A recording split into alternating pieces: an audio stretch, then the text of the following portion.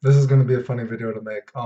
This video actually, this is a serious video, but this might come off as a satire video, and I'm sure I probably have a lot of girlfriends who would be like, Clayton, don't fucking make this video because you fucking suck with girls. But here we go. I get asked to do this sometimes on stream, and of course, I've been asked to help wing with people in real life before, and I guess some people think I'm a Chad. Sometimes it's like a joke. Some people call me Clayton Chad Man or something. Uh, so I'm gonna tell you my relationship advice, my terrible relationship advice. I'm gonna say anything I say, take with a big grain of salt because it's very general. And I should forewarn you that I want to say don't become as bad as me because when I was red pilled by life, I took the red pill of life. Unfortunately, I took an overdose of the red pill. So don't take as much of a red pill as me. You know what I mean? But my biggest, and again, very general, and I'll tell you why. And of course, this also goes because I like social studies. It's already almost a minute and 30 seconds, and I haven't told you what the relationship advice is. This also goes along because I like social studies sometimes, and I like talking about, two of my favorite words in the English language that I think really apply to life is perspective and convenience. And you can also use the convenience of your perspective. But almost 2 minutes in, I'm trying to make you wait for it. I should be whispering to make this sound sexy.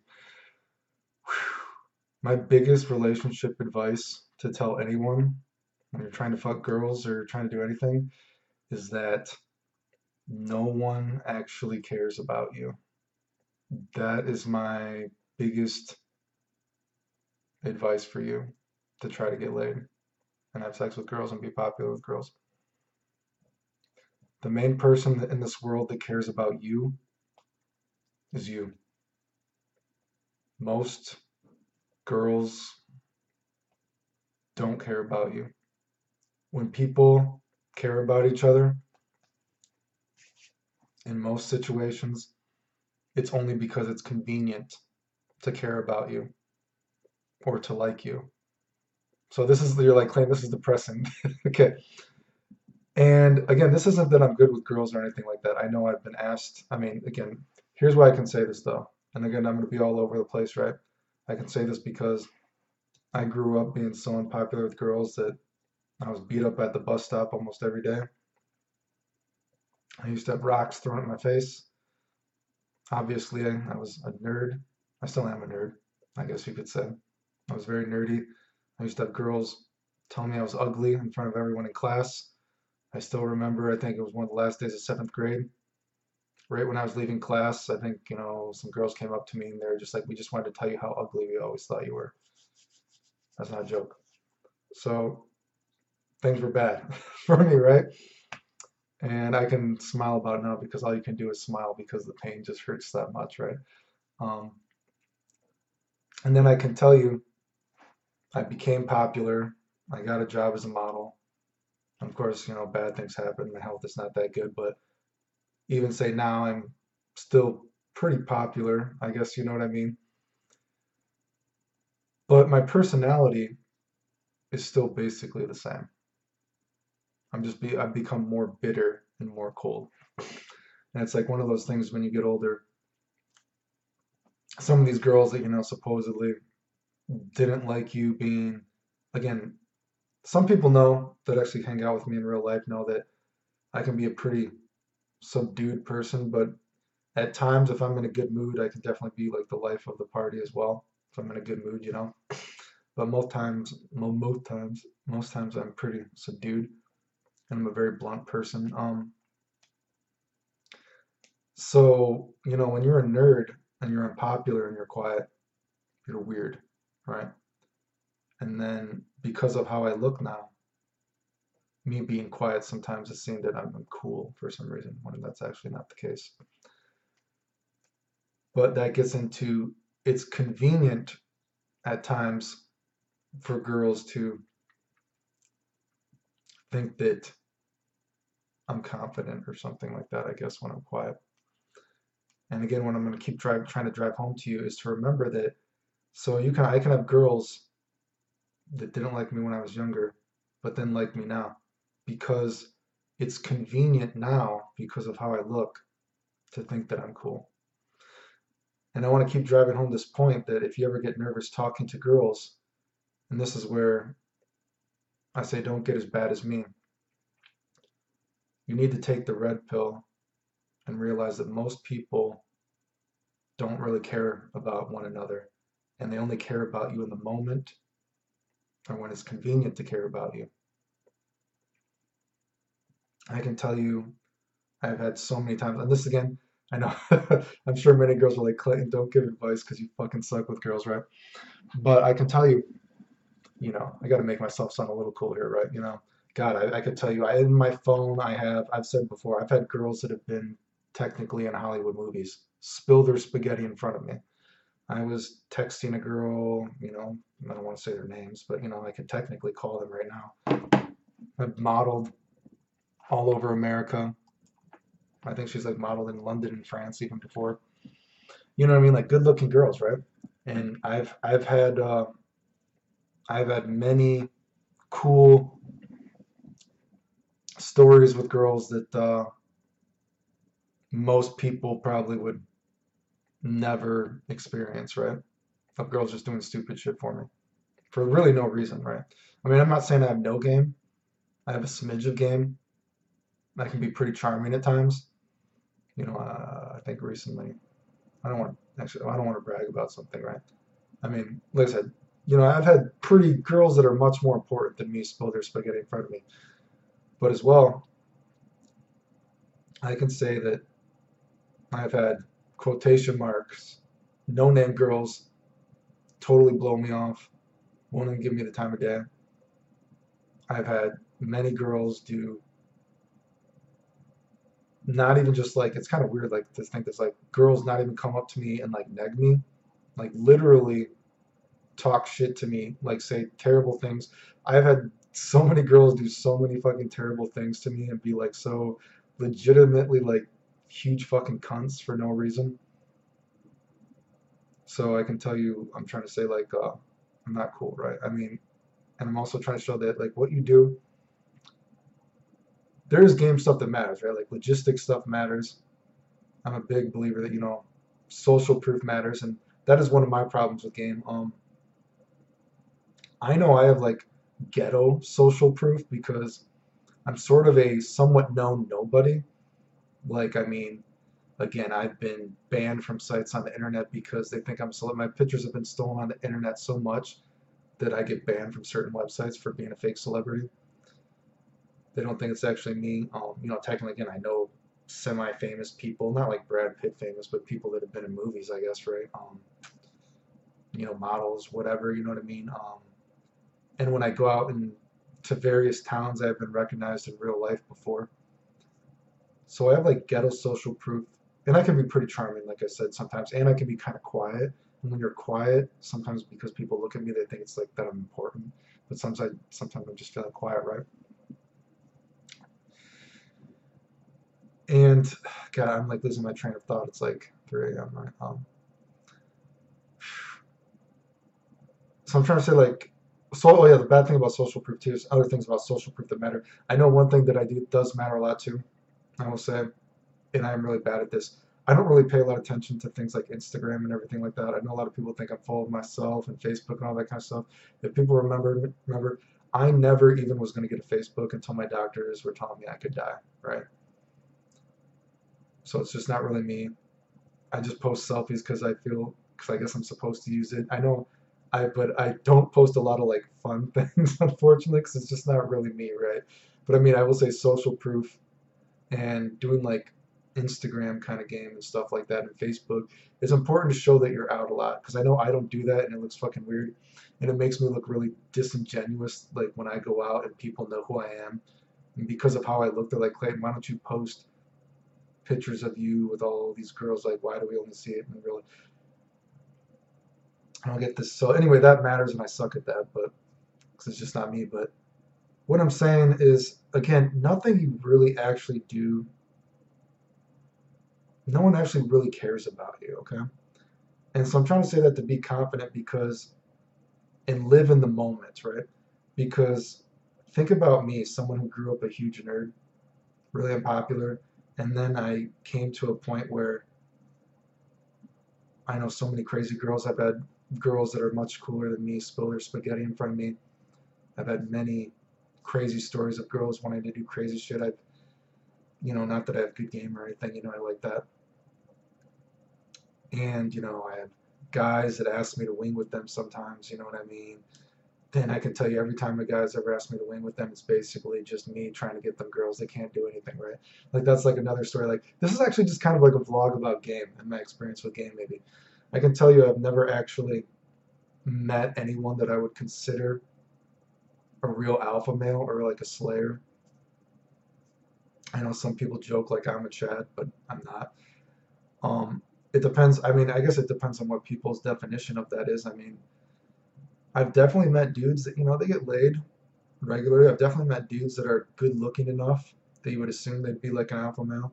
I would say that I am a fake alpha male when people think that I'm an alpha male because I have girls around me and people know who I am. But I'm not like a real alpha male because again, I don't have good social proof. I don't use a lot of social media, which I think is important. And my logistics are not always good. I don't have enough money to be a real alpha male as well. Um, Again, this post is all over the place, right? And anytime I've met a guy who's supposedly a Chad or an alpha male Slayer dude, they've been like fake. Like I've gone out with these dudes before. This isn't anyone like famous gone out with game or anything like that. So don't think anyone like that, right? But you go out with dudes in your area that are supposedly alpha males, and they've totally, no doubt they get laid, but I've seen them every time they've gotten like insecure around me, and I'm like, my game is not that good, right? You know what I mean? So I've never actually met a real Chad or like a real Slayer, I guess if that makes sense. Um, Although I will say, when I've been out of town, I have met some dudes that I haven't really like gamed with them, but really cool dude bros. Some dudes that are pretty good looking, and I would not be surprised. But in my own vicinity, every alpha male, Chad, Slayer kind of dude I've ever met has been like a fake alpha male guy. Again, they get laid, but they're not real ones, if that makes sense. I guess it depends on what your definition is. I've never met them, but this post is really going all over the place, right? I'm just trying to tell you though that think about me, and I'm trying to say that what you do really doesn't matter. Like, I want you to remember that no one really cares about anyone. And I know this is a depressing mindset to motivate you because I want you to think of the mindset that, in my opinion, one of the most important things with getting girls is the spontaneous, like, movie moment, okay? Like, I know a lot of some people think that movie moments don't happen in real life, but going up to a girl and actually being able to have sex with her the first time you meet her, or just talk to her, flirt with a girl, normal people don't always do that. Think about just how you get nervous to like a girl. There's tons of girls all over the place that you probably, there's whatever, thousands of people every day you go outside, right? Think thousands of people that will get too nervous to talk to anyone, right? And even so, just going up to a girl has a potential to be a movie moment. Like I've had some really fucking hot girls, dude. Within 30 seconds, they were already down for the daddy thing, and it is what it is, you know what I mean? Like that's like kind of like a movie moment, right? Like who would think that I just went to the park and two girls and I've had other two girls with other things, just you know what I mean? Those are kind of like movie moments, and those movie moments can happen, even though that sounds kind of like a porno, I guess. But at the end of the day, I can tell you, as many girls as I've had that have told me they like me, tons of girls hate me. And also I can tell you many times I've had girls that tell me they 1 minute girls like me, the next minute the girl hates me. The next minute the girl hates me. The next minute they see me with someone, they like me again. So from that perspective, I'm trying to tell you that take the motivation to do it when you see like a chance. Make that movie moment in real life. Like, because remember, no one actually cares about anyone. And I know that's a really depressing thing. And it sucks because it's like a very kind of red pill kind of thing. And I know life gave me too much of the red pill. I took too much of the red pill that, again, I've had so many girls that I just, I cannot tell you how many times I've had a girl hate me one minute, a girl like me the next minute. They'll hate me next minute, then mentally good, then hate you like you over and over again. And it's just so, it's like, and you realize that no one actually really cares about anyone. People care about people when it's convenient. So maybe this girl sees you as someone that they like, then it's convenient to like you. Or, there's also a negative thing, like I've told you a lot of times, my problems with girls is a lot of people, I like nerd girls too, right? But most people don't actually believe I'm a nerd. I've met tons of girls before that I'm like, wow, this girl's actually, we actually have a lot in common. And she's a nerd and she's cute and this is cool. And they just don't believe you're a nerd. They don't believe you actually like the same things and they think you're just too charming to be real or something like that, I guess. And you must be a huge douchebag that has sex with all these different girls and they just think you're a terrible person because it's convenient from their perspective to think that you're a liar. And that gets into the fact you just got to keep trying, dude, because remember that no one actually really cares about you. And I think you should try to get to that line, get to the edge of the cliff where you realize that nothing in life really matters and you only live once. And get to the edge of the edge of the cliff says, remember that no one cares about anyone and people only care about each other in the moment. So that's why, you go to a party, you're the cool guy at the party, or you go out in the street one day, you're the only guy to talk to the girl, and it's your movie moment. Like, who's this guy, random guy? I mean, there's like you make that adventure story, make a secret with the girl right there and there. Like that spontaneous moment right when you meet someone. And so it's important to remember to act like this too, because a lot of times when you talk, you're talking to yourself too, right? But it's important to like remember this kind of stuff because at the end of the day, someone can hate you one minute, someone can like you the next minute. So you just gotta like go for it. Like that's my biggest advice, unless you want me to get like real technical on like lines I use and stuff like that. But you just gotta do it, dude. Just do it. Isn't that a meme? Just do it. Because again, no one really cares about anyone. If they like you, if it's convenient to like you at the moment, they'll like you. If it's not convenient to like you at the next minute, they might not like you. I mean, again, I'm just saying this isn't saying I'm cool. It's just saying I can tell you because I've been on so many different sides of the social spectrum. I know so many people from different walks of life, and I can tell you almost nothing really matters. It only matters in the moment. And I know that's kind of depressing to think about. And again, I took too much of the red pill. So just take a little bit of the red pill, break the pill in half, and swallow half of it and realize that nothing matters. And just do it. Don't take the whole one because if you take the whole one, then you realize, well, if nothing matters, then why am I doing anything? Like that's how I feel a lot of times. Like, so I mean, God, I have so many crazy girl stories, but I've just had so many. I've seen like the bad side of people so often that again, that makes me not even want to try half the time. So don't take the full red pill. Take half a red pill. And that's my advice on that's my biggest advice on life and relationships is that you may as well just try because no one really cares about anyone. So just do it, dude. Because there's a good chance, like, most relationships end up in a train wreck anyway. You may as well try. It takes confidence to try. I know, and you got to find your confidence from somewhere and just be like, dude, you know what? You only live once. You got to try, dude. No one really cares about anyone, so you got to do it, dude. Again, there's other stuff I could think, like logistics, social proof is important. How you can fake social proof.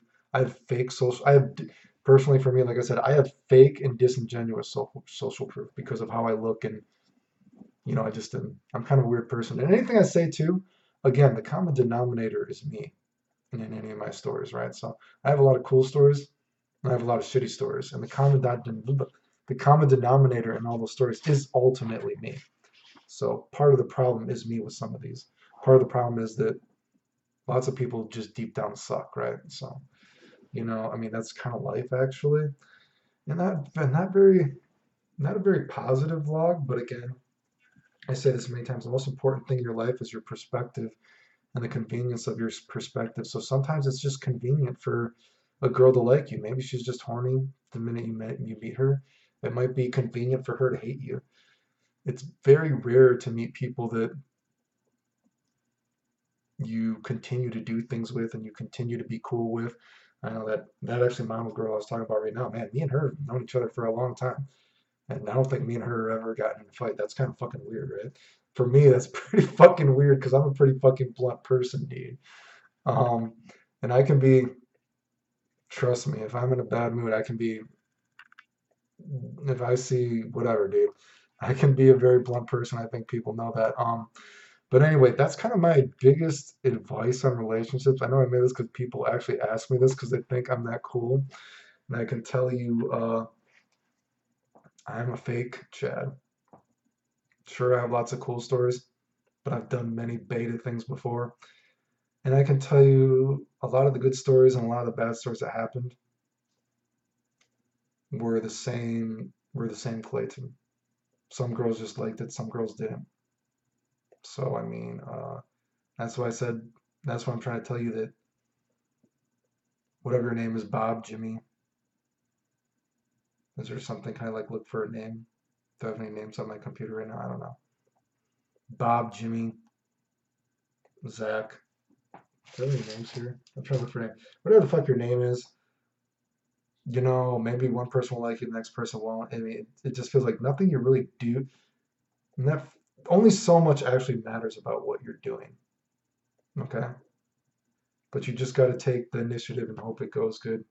Remember that no one really cares about each other. If it's convenient, they will like you in that moment, I think. God, that was really fucking depressing. Should I do this again? You're like, Clay, this was not the vlog I wanted you to do, dude. Like, anyway, some people ask me to do this. I don't know. I don't want to get too specific, but hopefully that was somewhat motivational because hopefully you learn from my experience, right? Maybe.